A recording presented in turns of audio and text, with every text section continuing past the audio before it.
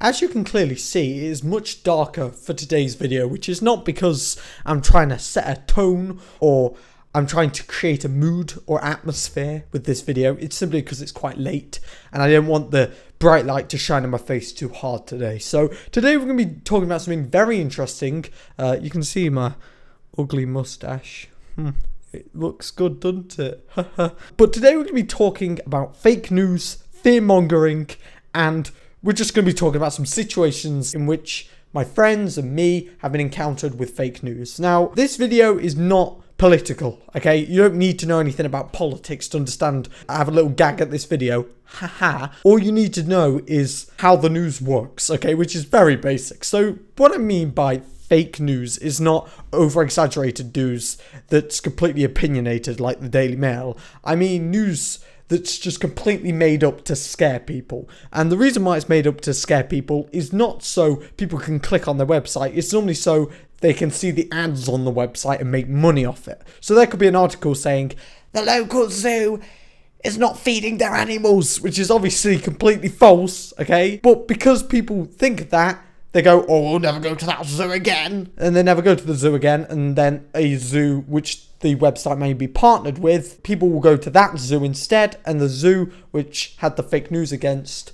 will go bankrupt. And thus there'll be less competition. So fake news is extremely easy to understand. But the problem is it's quite hard to diagnose. Because what a lot of fake news articles are doing is they're trying to mimic reputable news sites such as the Daily Mail. Daily Mail is obviously the most reliable source of news in the world. How dare you mimic the loyalty and trust with the Daily Mail brand? How dare you? So I want to talk about my personal experiences with it, because I know a lot of my friends have talked about this stuff, because it's very easy to get scared. It's very easy to see an article, you know, when it's quite late and it's saying America will be nuked tomorrow. You know, that is pretty scary. Or there is a meteorite hitting the earth tomorrow. That, believe it or not, I think that is marginally scary. I'm just saying, okay? But at the end of the day, it isn't true. So you see this article, for example, saying, I don't know, if you walk outside, you will die. Legit. You'll see the article and you'll be like, oh my god, that's horrendous. Let's click on it. You click on it, you see the ads, and you're already funding the fake news, which is obviously not your fault because you believe it's real, because they mimic, for example, The Guardian or the BBC, reputable news brands. Now, because of that, they can make a lot of money, which means these fake news sources can literally just keep redistributing it, advertising their news, and just making a lot of money off it. And it's actually really easy to make money off, because if people are scared about it, they're going to share it with their friends, which means more people are going to see the ads, okay? Which means they just make more money, which is not very good. So the two experiences I've had with fake news, it's not too serious. I've never, ever, like, believed it. Now, I'm not talking about news that's over-exaggerated, because at least there's some trust in that. Like, for example, if Donald Trump called someone gay, okay? If that was the article, Donald Trump calls someone gay or something, that's okay, that's factual, okay? If someone over-exaggerates it to say that Donald Trump is, for example, homophobic, which he obviously isn't, he might be, but not yet. I don't think he's homophobic. I don't know, okay? He's unpredictable, okay? Jesus Christ. For a good laugh in there. So, most news sites would actually over-exaggerate that to say that Donald Trump may be homophobic or something, instead of him just calling someone gay, which is, I suppose, not the best, because it is taking facts out of proportion just to make more people click on your website. But at least there's some truth involved. Fake news is literally just flat out fake. It's just not true, okay? Sometimes they use some NASA statistics or something. So, for example, with science, if a meteor apparently is going to hit the Earth and everyone's going to die, they're going to use some sort of NASA evidence. And when I mean NASA evidence, I mean NASA just saying, lol, there's like a couple of rocks in space. That's the evidence, okay? Great evidence, seems reliable, but they make it seem more reliable with the NASA logo. The two fake news interferences are as followed. So the first time, one of my somewhat friends at school said to me, oh my god, look at this. So the person who said that was with one of his good friends, who is one of my good friends, so it kind of spread very quickly. And it said that America launched 80 missiles at a Russian military base in Syria. And to be fair, If that happened, that's World War III started. So obviously it is a little bit scary to see that and hear that. Now, what it was on Facebook, so it was just on like a Facebook timeline or something, and it seemed pretty legit. Like, there was a good picture of a bomb blowing up, so, you know, props to them for that. And I said, okay, so what news source is this from? And he was like, The Guardian. And that seems pretty genuine. When you know someone quite well and you have a lot of trust in them, and them to say, oh, it's from The Guardian, that is a bit scary, okay? But they click on the article, and it's not theguardian.co.uk, it's the gayguardian.co.uk or something different, okay?